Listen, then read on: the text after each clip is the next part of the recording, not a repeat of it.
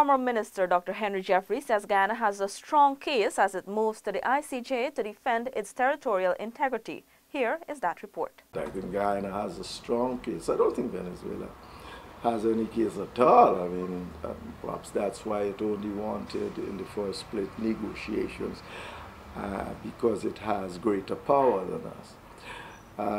So I believe that Guyana should, for all I know, come out on top of this. On Tuesday, a spokesperson for the United Nations Secretary General announced that the International Court of Justice will decide the final settlement of the decades-old controversy between Guyana and Venezuela after mediations last year failed to make significant progress.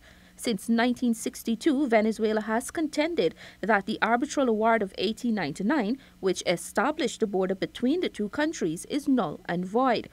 Jeffery said he is confident that the court would rule in Guyana's favor. At the end of the day, this court matter between Guyana and Venezuela, as far as I understand it,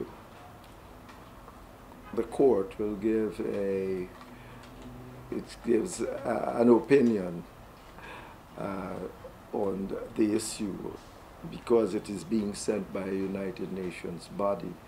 It's give a direct order when the matter is put to it by two parties.